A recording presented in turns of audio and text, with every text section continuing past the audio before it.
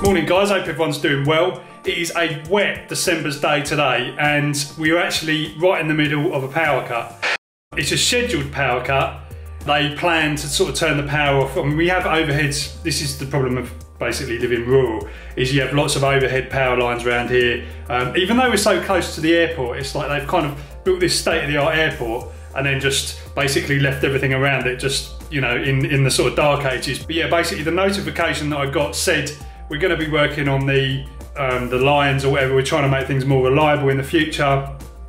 So there's going to be a power outage from 10 o'clock in the morning till 2 in the afternoon. So yeah, let's get some batteries out. So first up, I want to get the internet going. The laptop's all right because it's running on batteries, so that's sort of fine. And I'm going to use this to power my router, which is actually up in the loft up there. Now I have got lots of ways of powering things, but the problem is I don't at this point have a way of connecting my kind of shed and my power wall and power rack, all that sort of stuff, to the house, because it can get a little bit dodgy doing that. So you need sort of transfer switches in the proper method. So I'm going to look into doing that at some point, but for now, the only way I've got of doing it is actually running individual power banks. So like, I can use this small one for the router, which will be fine. That should last for hours, just running a router. And then I can get my big power banks out for other things I need to do, you know, like running, you know, the kettle or running whatever I need to run, basically, or charging things up. Heating as well might be a problem because it is quite a cold day today, but the heating's been on all morning just to sort of heat the house up, so I don't think that'd be an issue either. So let's power this thing up, and you get a mains voltage when that green light's on there. It's actually a Euro, sort of some kind of Euro, or yeah, it's a Euro connector on there, I think. Right, all plugged in. Get that, and that's how that green light's on. And then this just basically shows that it's on, shows you your power level. So I can leave that there. That'll just run the router.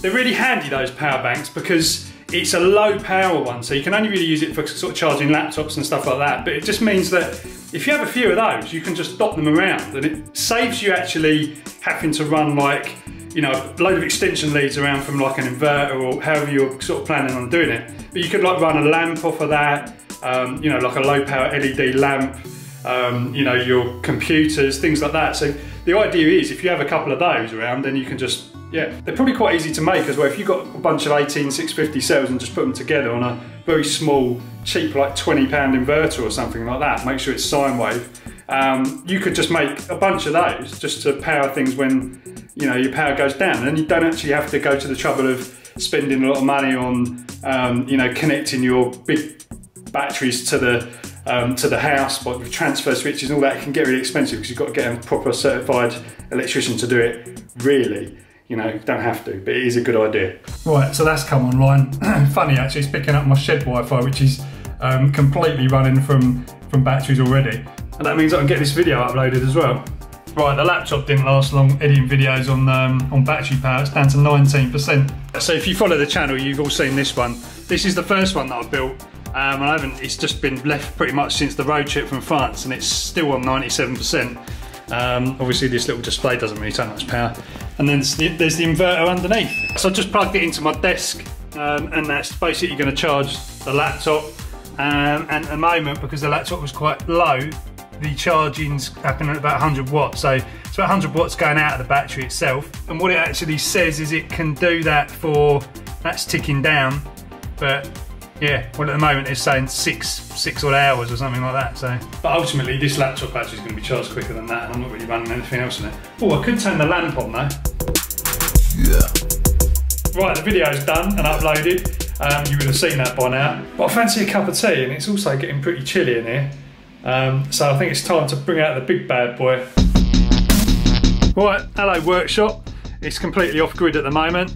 And I've got the thing up showing on the screen here, which is showing we're taking 150 watts out at the moment. That sounds like a lot on idle. Is that right? 150 watts? So like basically some of this stuff is on at the moment. I don't know, probably things charging, the lights, heater, don't think that's on at the moment, not for 150 watts. You're getting some nice clean energy going into my, my sound stuff as well, which is nice. Anyway, what I came in here for was this bad boy. But just thinking about that high load in the workshop, 150 watts, It's the monitor, isn't it? That's what it is. The monitor's probably, like the computer monitor's probably drawing most of that power. I was thinking that's quite high, all that stuff left on in there, but it's definitely that monitor. Right, so if you haven't seen this before, go check out the other video where I basically built this great big power bank. It's like nearly a 3 kWh battery in there, a 72 volt inverter, which I've been testing out, and yeah, so far so good. But I'm going to try and boil the kettle with it now. I think the kettle we've got is like most modern kettles, it's over 2 kilowatts, so yeah, we'll see exactly what happens.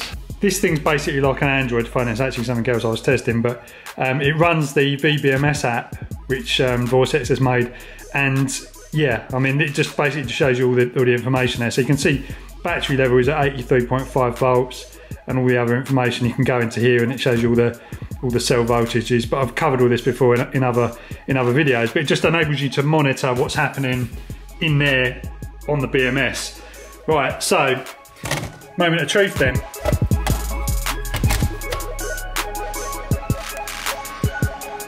There you go, kettle's going.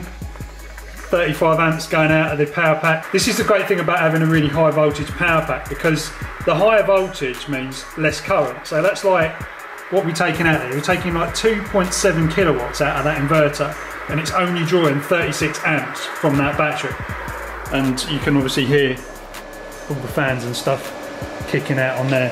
But this doesn't get warm. I mean, this air coming out there is cold.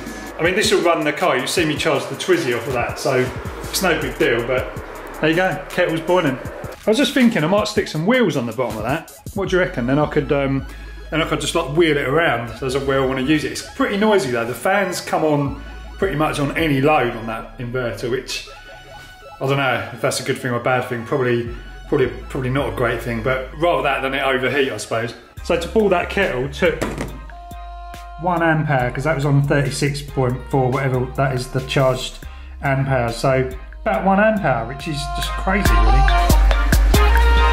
Kettle's on again. I was going to make a hot lunch, but Sarah brought this sandwich back, so there's no need to fire up the microwave. Right, it's now about 4:30. The power's come back on. It actually came back on when they said 2 o'clock. But I've put all the other power banks away, but this one up here, which is running the, oh, you can see now because the light's on. This one here that's running the router is still going. I mean, just, I don't know how much power it's actually got left. Well, it's still got 4 bars left. So that would just carry on all night, probably. Mad. So guys, it's about a week later, even closer to Christmas. Happy Christmas, everyone. I don't know if you can see my Christmas lights. They are somewhere around up there, but I think they're out of shot. Anyway, so as a proof of concept, yeah, it's brilliant. It works. You can survive like a power cut. I say survive because, you know, I mean, you're not really surviving, are you? It's more of a, as the planes go by. I mean, in this day and age, you really shouldn't be having power cuts, but it just shows you can use all this stuff to actually kind of, you know, get by.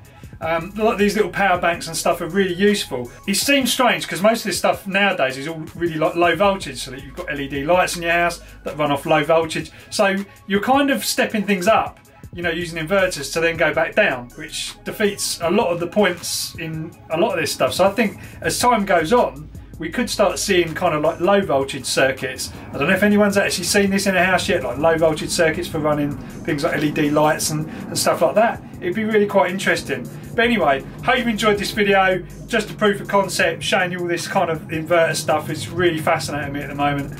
And catch you in the next one.